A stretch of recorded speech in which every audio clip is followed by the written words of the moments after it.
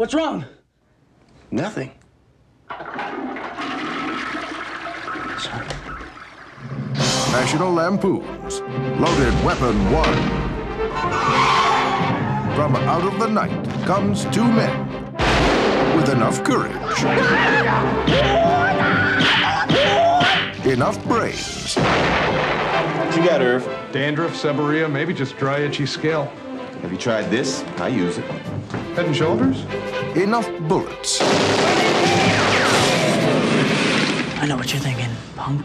Did he fire 173 times or 174? To get the job done.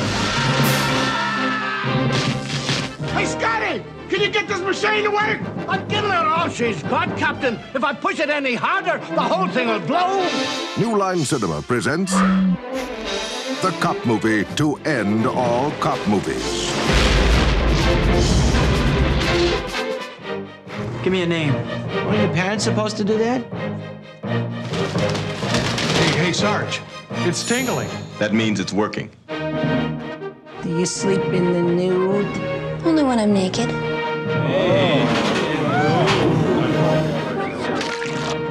They know never to screw with me. Wilderness girls. It's just a big checkout. Come on, level with me. It's not bad. You'll be fine. You'll be back on your feet in no time.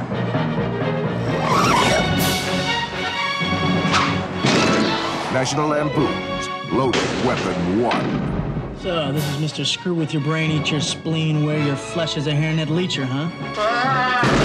Look who's Mr. Scaredy Pants now. I just gotta ask, what does human flesh taste like? Chicken. See it before they make the sequel. Hey! Welcome to Movie Humpers. I'm Bob Sham. I'm Angela. All the weird noises you hear are dogs. Welcome.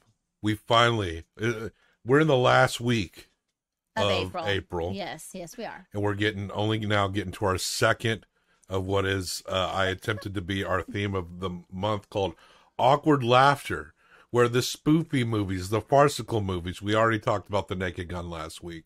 Mm-hmm. This week, we talk about one that I watched a lot as a kid, and I was so curious as to see if it would hold up. Yeah. Because this isn't a movie that gets talked about very much, but it's in the vein of The Naked Gun and the classic Mel Brooks. It's going to be funny because Mel Brooks pretty much popped all these off, but we may not have time.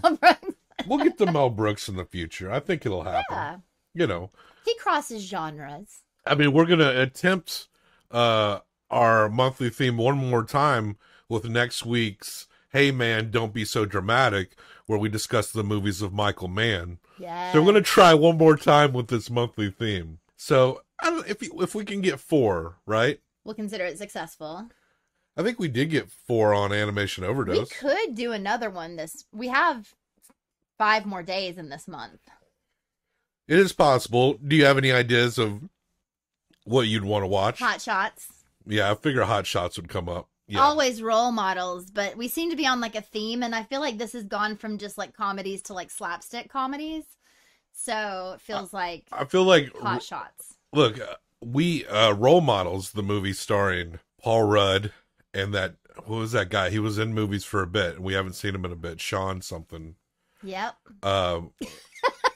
We love that movie. So I've been resisting because that might end up being one of the highest scoring movies we got. I feel like Role Models is one of like the most underrated comedies of all time. Like, it's just very funny. We'll get there eventually. But it's not farcical like we've been talking about. No, but I think Hot Shots, and it's interesting that you say this is the one that you watched the most, because Hot Shots was the one that I watched the most. Yeah. I remember Hot Shots. I didn't remember this. I recognized bits of it. I watched Hot Shots quite a bit, too. And The Naked Gun 2.5 had come out around this time. Yeah. So that was... I just love these movies. And Hot Shots Part 2. Yeah. It's funny because I also had a big crush on Emilio Estavez and Charlie Sheen when I was younger.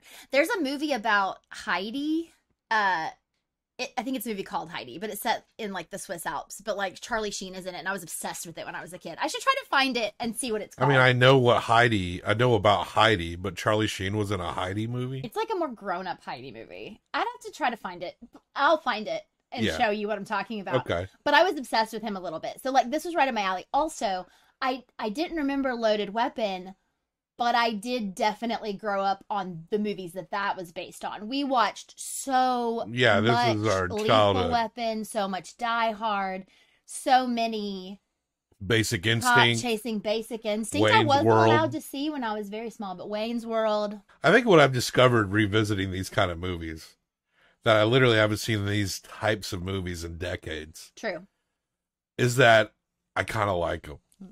I think these are kind of the movies that I think everyone who loves movies has this particular type that they know maybe isn't for everyone or isn't that great, but they overrate it in their mind. And I think movies like this might be it for me. Yeah. I think so. Now, you were a little more critical on Naked Gun than I was. And Yeah. but some of your complaints was that the jokes kind of lingered a little bit. And I complained a little bit about like the weird facial reactions that it didn't happen throughout the Naked Gun, but what happened with characters who didn't seem to be in on the goof world of Frank Drebin. Yeah. But in this movie, Loaded Weapon, National Lampoon's Loaded Weapon We 1, were serious. everything was played so straight. I loved it. And it was like joke after joke after joke after joke. But nobody's breaking. But there were styles of jokes here that I did think fell flat, that kind of balanced out that I think the way Naked Gun did. There was a lot of references of the time that you just mentioned, all the movies that had been coming out within the span of like a half a decade leading up to this movie. And there's also references to commercials at the time. Commercials. There's a reference to Hot Shots in Loaded Weapon. Yes, which was actually very funny. It was so funny because it's like, hey, you're here, and like your brother. Because Hot Shots. He's cutting a bomb, and Jon Lovitz is there. He's this character that keeps Jon dying Lovitz and coming. is hilarious. He's really funny in this movie. He's the Joe Pesci character. Right. Yeah, I keep forgetting that it's supposed to be like that. Yeah. But Emilio Estavez is trying to cut a bomb, and Jon Lovitz is behind him being like, yeah, this is like that. This is like Hot Shots. This is like that, like the other thing. Yeah. This is like in Hot Shots, which is very funny. Yes. And Charlie Sheen is in this movie. So many cameos. There's a lot of... Bruce Willis makes a cameo. He was a big fucking star at this time. And he showed up for like a gag. Fun of his stuff. The Teenage Mutant Ninja Turtles. As soon as they showed we're in this movie. A shot of the Great, I literally said Teenage Mutant Ninja Turtles. And I forgot. I couldn't believe it. Most of this movie I'd forgotten, even though I watched it as a kid. But I forgot the Ninja Turtles. And we're talking the 89 costumed one. Probably like the most well-regarded Ninja Turtles movie. Yeah. After all these years, honestly. Because it was just so well done in the costume and like that. When I was a kid, when that Ninja Turtles movie came out, I lost my shit. I lost my fucking mind. It was great. Nothing was more important in this world than me going to see that movie at that time. That and Batman were just massive. Yeah. But the things that I felt like fell flat were just the idea of like the Head and Shoulders joke. Yes. It's really just saying what the commercial said. It wasn't really like... Some jokes were just like, remember when this thing happened over here? And it wasn't really like making a really structured joke. It was just like acknowledging that other things exist in pop culture. Mm-hmm. Like the worst joke was at the end of the movie when they do the Wayne's World Bohemian Rhapsody in the car thing. And it was it was funny as far as like who was in the car and who was doing it. Mm-hmm. But like just doing that wasn't very funny. No. And we ended the movie on that gag. But then there's other things like there's obviously Lethal Weapon, which I've never even watched a full Lethal Weapon movie. I've never watched a full Lethal Weapon movie. My dad would be so disappointed in you. And the Basic Instinct gag was actually pretty funny because when Kathy Ireland spins around, she literally turns into a beaver, which I thought was funny. Also, Kathy Ireland, they made fun of that classic homely girl takes off her glasses and pulls her hair down is gorgeous all of a sudden. Yeah. As though the woman with the glasses was like ugly or something. No, she was, and they already had chemistry. Yeah. But then all of a sudden it was Kathy Ireland, and he's like, "You should always wear your hair down." Yeah. And that was a little much, but also like that was something that we saw time after time after time in the 90s. Was like you were a different person if you took your hair down. And then there was a Silence of the Lambs spoof, which in the 90s there were no less than 5,000 Everything. fucking spoofs of Silence of the Lambs. Yeah. So, but other than that, I felt like every joke was really funny. I know in Lethal Weapon he loses a girl. Yeah. To suicide or murder or something. And Emilio Estavez is essentially Mel Gibson's character in that. But like the girl that he's missed is Claire, which is his dog. Yeah, which is great. And you don't find out for a little bit, which is wonderful. We find out fairly quickly. Pretty quickly. By the time he's at his home, not until he looks at the photo. He's already been crying about her and sad. That's really early in the movie, though. Well, I'm just because saying. you have to know it's a dog to understand the gag in which he's talking about, like, because he doesn't clarify it's a dog to anyone else. So when he's like, yeah, you know, Claire, she'd get real excited and pee on my leg, and everyone's like, what? Like, what kind of lady is this, right? Yeah. So that was pretty funny. Yeah, it's funny. It's a funny movie.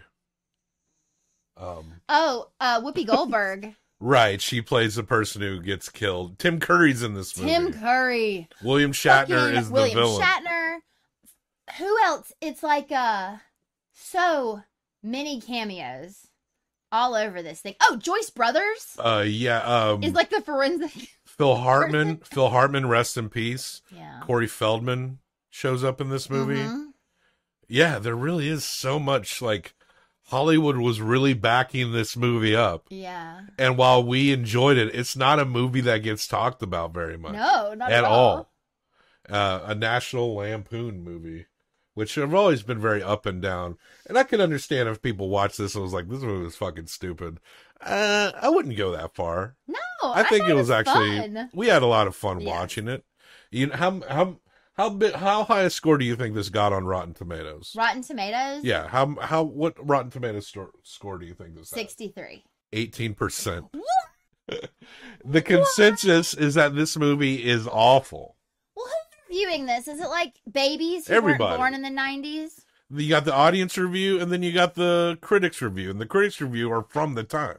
Okay, yeah. Well, was Rotten Tomatoes a thing in the 90s? No, it wasn't. But That's like, what I'm saying. This is like after going back. But they don't burn the New York Times movie review articles after they're done. Like, you can still count that into Rotten Tomatoes?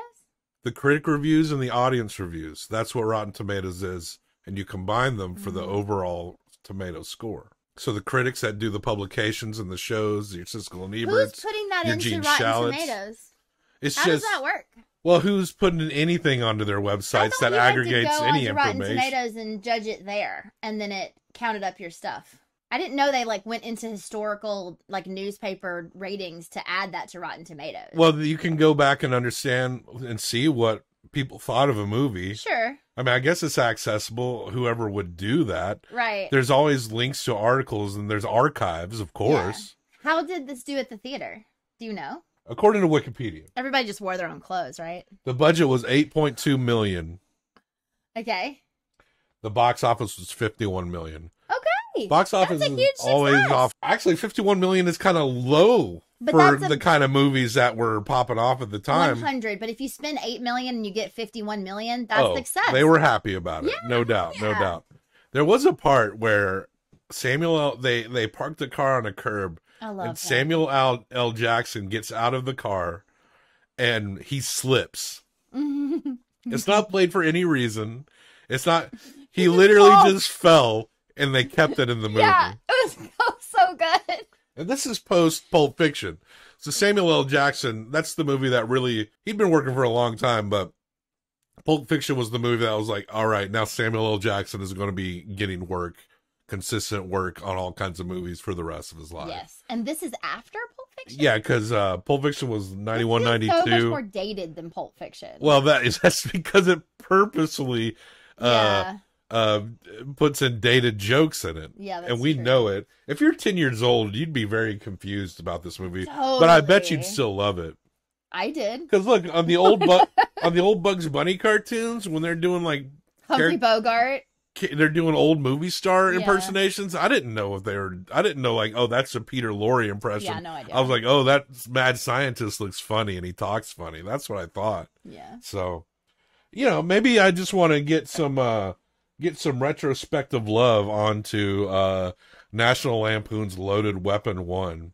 I'm down. Because outside of the overplayed vacation movies and maybe Animal House, like, what other National Lampoon movies can you even recall that you would even remotely give a fuck about? They put out a lot of like college comedy movies in like the late 90s and 2000s that we didn't watch any of those. I honestly can't think of a National Lampoon's movie. I think that Stifler kid other than the ones I just was said. in one of them. Something about college, though, like you said, but not one of the ones we just said. No. But other than, like, the Christmas Vacation, Vacations those are are National good. Lampoon movies. And Animal House is a National Lampoon movie. Yeah, and this is good. And there you go. That's our next awkward laughter movie. National Lampoon's Loaded Weapon 1. Do you remember it? Do you even remember it? Do you remember Emilio Estavez? We should have eaten loaded potatoes while we watched Loaded Weapon. His ass is in it. Emilio Estavez's ass is in it. The only thing I remembered about this movie, the joke that I remembered, and was the reason that I wanted to play this movie, was it's not even the funniest thing. He's at Sam Jackson's house. Having dinner. And he's got the wife and kids there. And Sam Jackson's daughter starts to try to play footsie with him, Emilio Estevez. And then the son tries to play footsie with him, so they're rubbing on his legs with their feet. And then they have a dog. And then you see the dog's paw, like, go in and try to, like, rub up and down on it. I still think that shit is just so fucking funny. Not every joke hit, but there were so many jokes that it would have been impossible for them all to hit. It was good. But I think the most things that I was shocked about was, like, who was in the movie for such brief times. Definitely. Like, 8.2 million? No one was making over $1 million on this movie, Were they even making $500,000 on this movie? Maybe they split it between the two main guys. Man, I don't know. So, yeah, National Lampoon's Loaded Weapon 1, directed by Gene Quintano from 93. And the Zuckers who did the Naked Gun were not involved in this one, so this is a different farce team. We're going to rate this 1 through 5. We're going to hump it 1 through 5 times. Yep. And combine for best out of 10. Mm-hmm. What would you rate National Lampoon's Loaded Weapon 1? I'm going to say 3.5. Okay. Respectable, I think. I think it was so much fun. It's just so very dated, but that's also why it's nostalgic. But it doesn't, for us, because we remember that time and because we grew up on that, like, it was so funny. But it doesn't have staying power, really. Yeah. Unless you have a particular set of, like, history, particular area of watching movies. I'm going to give it a 3.75 because I thought it was just a little under Naked Gun for me. But still very, very funny. I mean, we're already overrating this compared to how everyone has rated this movie. But we had fun. It should have a 63. That's what I said. We had fun. So you take your 3.5 with my 3.75. That is a 7.25. Yes. A 7.25 is a B tier movie. That makes sense. And let's see here. It is our second highest Oh, God. B tier After movie. Dungeons and Dragons. Yeah. Oh, that's because I gave Naked Gun such a low score. So according to our system, hold on, you guys get to watch me type. You love it. I feel like I'm being more harsh on things in this movie podcast than I used to be, and show than I used to be in our Documenteers podcast. Yeah. Because I feel like I used to give everything really high scores, and now I'm like, okay, not everything is great. Because we've at this point literally rated hundreds of things. Yeah. So you would get a little more discerning. You know more and you discern more. But I don't think we are honestly that very discerning with this selection. Because I think if you scour the internet, we've probably rated National Lampoon's Loaded Weapon 1 higher than everyone at a 7.25 out of 10. It's 0.25 over Naked Gun. It's better than Scream 6, Hotel Transylvania, Cocaine Bear, Renfield, and the Super Mario Brothers movie.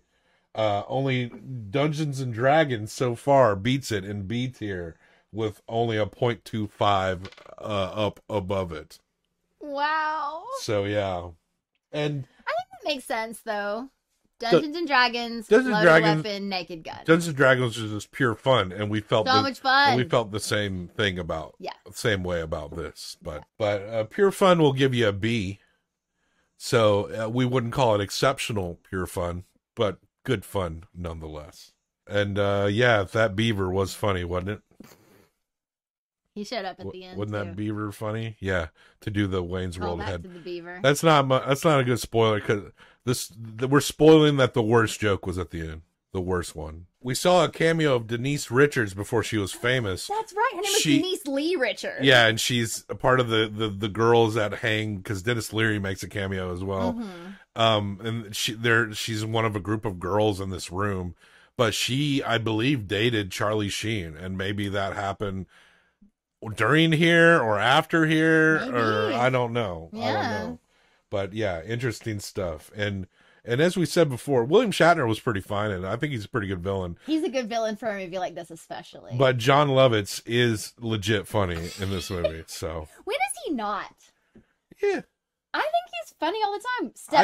My stepmother's an alien. I would like to see him more nowadays. You know, I guess he's just getting older. He shows up in the Adam Sandler movies from time to time, but yeah, that's it. Loaded Weapon, National Lampoon's Loaded Weapon 1, 7.25 out of 10. And if anyone tells you any different, fuck them. Fuck them. And that's not all we say to them. Death to all traitors. Death to all traitors.